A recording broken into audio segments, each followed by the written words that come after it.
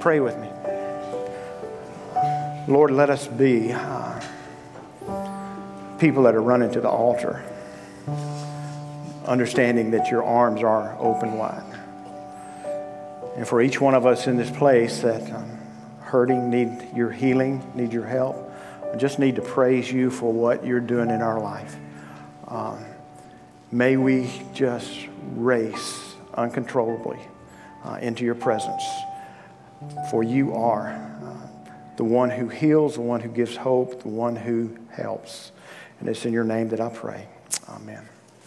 Thank you so much for being part of us here at Get Well, because we're at a brand new year, 2019. I'm so glad I made it, and so glad to be part of what God's going to do here in this place. It's going to be the best year ever. We realize that New Year's bring resolutions. I don't want you to hear that word resolution today.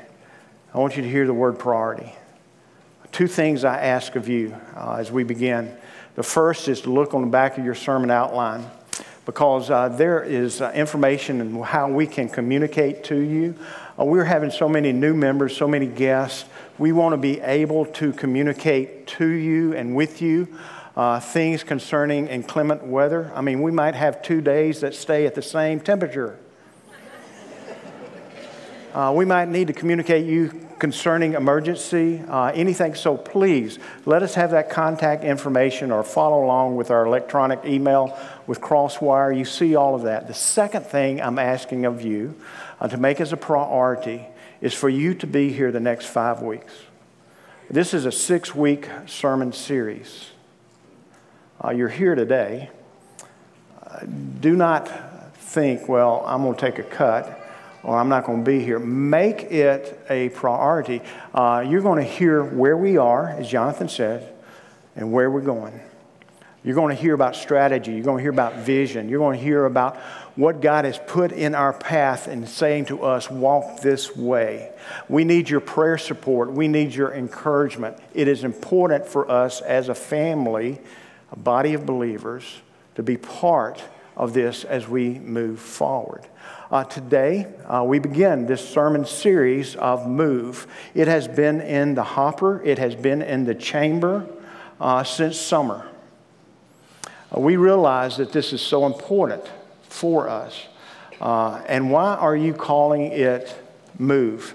Well, you and I as humans, we're designed to move. We skip, we step, we jump, we flinch, we blink. We run. Some of us dance. Some of us think we can dance. But we're always moving. It's an innate instinct for us to always react or to respond. Becky and my youngest granddaughter is 13 months old. She is the quickest of all 8. When you go to wipe her mouth or wipe her nose, she's quick as a cat. We try to slip up on her, only to be deterred with boom. She is so quick. It's an innate response in us to react or to respond. What we say about us physically is the same truth for us spiritually. Just like Caroline, we move with a reaction. What is true is there. So let me ask a hard question, a good question right here at the beginning of 2019. And the question is this: for you, are you further along in your spiritual journey today than you were a year ago today? What about this? Are you further along in your spiritual journey today than when you first said yes to Jesus Christ? In our culture today, A mindset, a lot of the times, is that, well, I've made that decision, so I can dust my hands. Everything is okay. I don't have to do anything else. And we enter into a time of complacency or apathy, even to the point where, as a church that we attend, we are never challenged in order for us to grow, because we're just satisfied with where we are. Last week, we had 17. Today we had 1. The challenge for them, the challenge for us, is that we will continue to move in our next step of spiritual growth. For us to have a core value within ourselves that I'm going to grow in my Christ-likeness with the Lord. If we ever have that mindset that I'm satisfied, I'm going to be complacent or apathetic, that is unacceptable here at Getwell.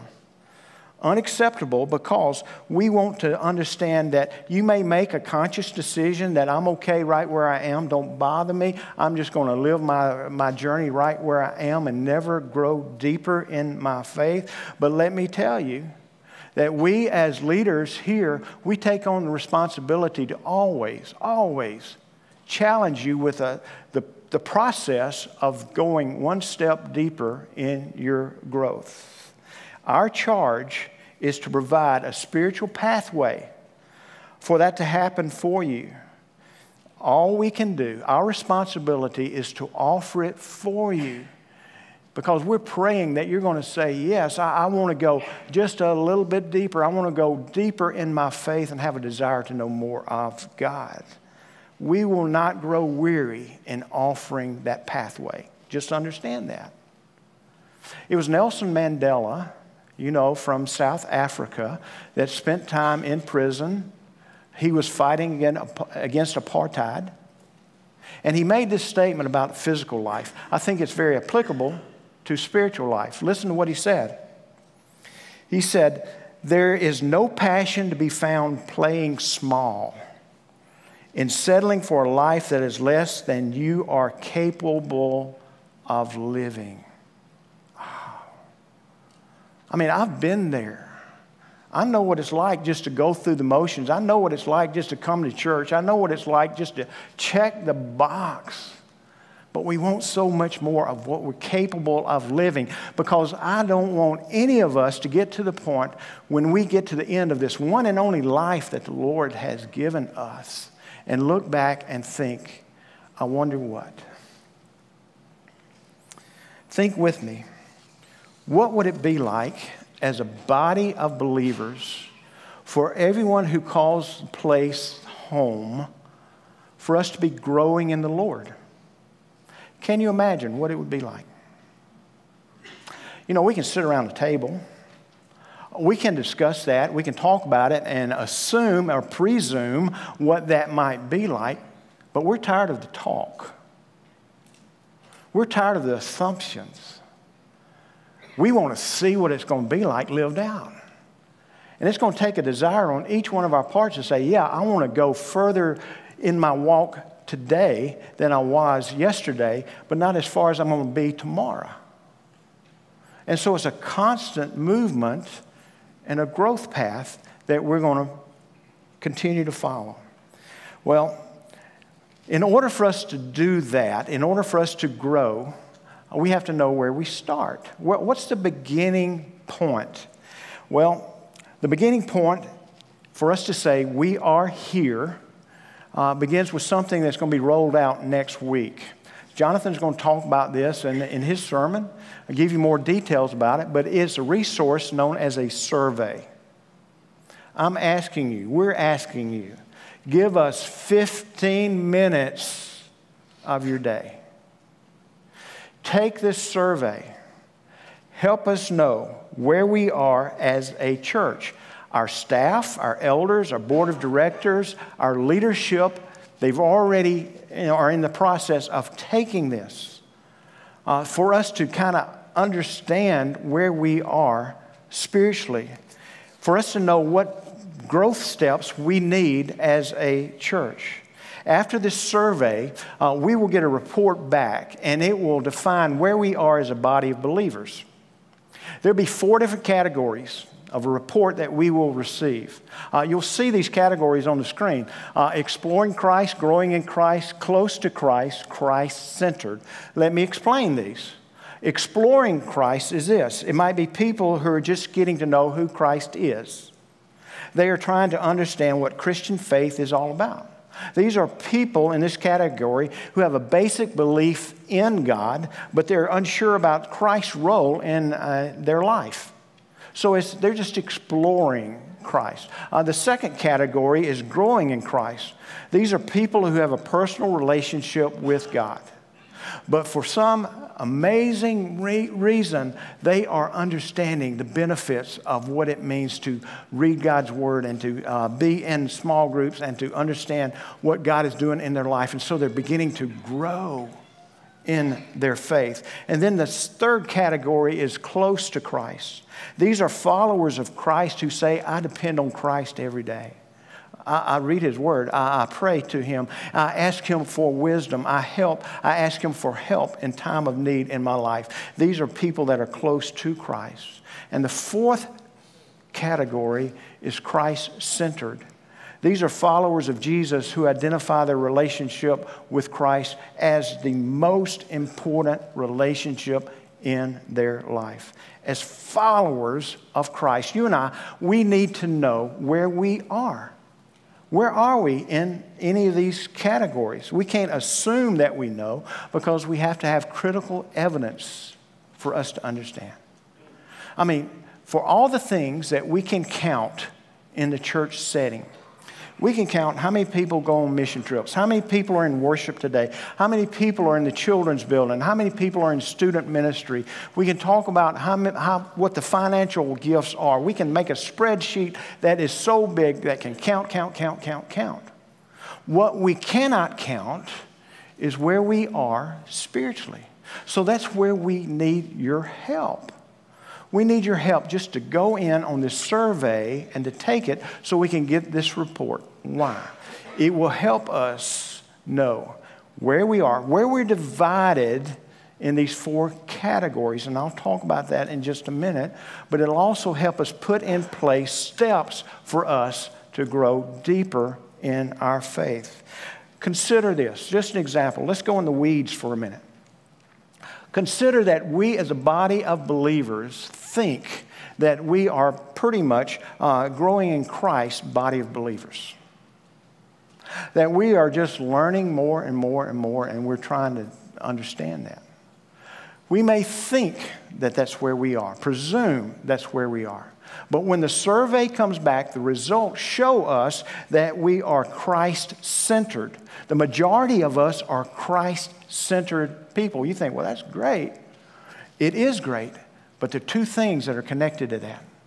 The first thing is this. If we're all Christ-centered, then we better get off our duff, our backside, and we better get in this community, and we better start establishing some relationships with people that are exploring Christ, that are just getting to the point where they are asking, what is Christ, who is Christ, and what is He all about? We have to get out into the community to establish those relationships. It also means that we as a church need to establish a pathway of spiritual growth for when those people come into this church, that they can understand what Christ did for them and have open conversation and go deeper. You see why it's so important for us to identify where we are and who we are. So with that being said, let me just ask you, what category do you think you might fall into? Exploring Christ, growing in Christ, Christ-centered? Which one would it be? Are you further along today than you were a year ago? Well, we'd be hard-pressed to find a better truth that was said by Ben Franklin. It so identifies us as human beings. He said there are 3 classes of people. He said there are people that are immovable, there are people that are movable, and there are people that are moving. We want to be moving. Maybe Dr. Seuss really nails it of what the responsibility is for us in our spiritual growth. We grew up with Dr. Seuss. Here's what he said. He says, you have brains in your head, you have feet in your shoes.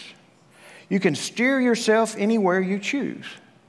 You're on your own, and you know what you know, and you are the one who will decide where you go.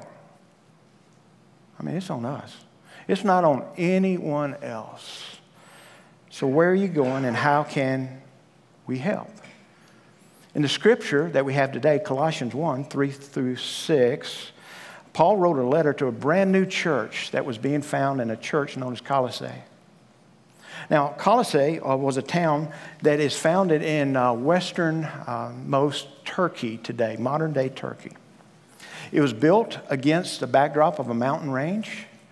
There was a road that was built by the Romans in order for commerce to come and go. There were towns that were close to it that we're familiar with from reading scripture of Hierapolis and Laodicea. But it was a melting pot because of this road of different virtues, different thoughts, different people. It was a booming town. Today, if you go to that place, all you find is a mound of dirt that is yet to be excavated. Paul wrote this letter to that church because that brand new church was full of brand new Christians. The message of Jesus had come. And as it had come, they had accepted it. And as they accepted it, he wrote this letter, a letter of encouragement to them. It was such a different type of church, being all brand new. They would fall into that first category of exploring Christ. It's not like our churches today in America where you come in and you talk to someone and they say, well, I've been a member of the church for 50 years or I've been a member of the church for 15 years. These were all brand new. Brand new folks. So when that's the case and the makeup of the church, the obvious question is, what now? I mean, I have made the decision for Jesus. So what now? What's my next step? Every one of us know that new faith is fragile faith. And there are a ton of people that begin their spiritual journey and they kind of get lost somewhere along the way. Not everyone who starts well finishes well. So the question of what now was very important for this church at Colossae. It's a very important question for us at Get Well. Whatever category we find ourselves, what now? It makes you wonder what Paul would say to this brand new church, these new believers. What's he going to say? Is he going to correct them? Is he going to challenge them? Is he going to advise them? Listen to his words. Hear the tone of his voice, the compassion in his heart. As we look at verse 3 of chapter 1 and hear Paul say, we always thank God, the Father of our Lord Jesus Christ, when we pray for you, because we have heard of your faith in the Lord Jesus Christ and the love that you have for all the saints. Verse 5. The faith and love and the hope, the three Christian cardinal virtues of our faith right out of the gate. We've heard of the faith, love, spring of hope that is stored up for you in heaven. And that you've already heard about in the word of truth, the gospel that has come to you. Now look at these words. Over all the world, the gospel is bearing fruit. And it's growing. just as it's been doing. Where? Among you. Among you since the day you heard and understood God's grace and its truth. Paul was letting them know that they were entering the greatest adventure of their life. We agree. There's little doubt with Franklin's words of 3 classes of people. Those that are immovable, movable, and those that are moving. We can grin with what Dr. Seuss says, that we do have brains in our head and feet in our shoes. We can grin and applaud the words of Paul as he just applauds the church at Colossae and say to them, it doesn't matter where you are, I'm just rejoicing that you're in the journey of growing. Those are the words we need to hear this day, that we are rejoicing that I have a desire to know more of God. Jesus kind of wraps it all up. He has a way of putting it so simple. Life in the day of Jesus, he was met by a Pharisee one day. And on that, they questioned him, in which he was trying to trap Jesus. And he said, what is the greatest commandment? And Jesus looked at him. Something he had said before, that part of Moses' understanding. He said, love the Lord your God with all your heart, soul, mind, and spirit. This is the greatest commandment. Can those words just fall on get well? I mean, is that our desire? To love God with all our heart, soul, mind, spirit? And he said the second commandment is just as important as the first. Love your neighbor as yourself. For on the law and the prophets, all these things hang. I mean, as we start in this process of moving deeper in our spiritual relationship, is it a matter of just checking boxes and going to classes and saying, oh, I've been to that Bible study? Or is it about, I want to know your heart. I want to know you. That when this life is over, I don't want to look back and say, what if? But I want to look back and I want to say, what a life. I gave it my all because he gave his all for me. Will you pray with me?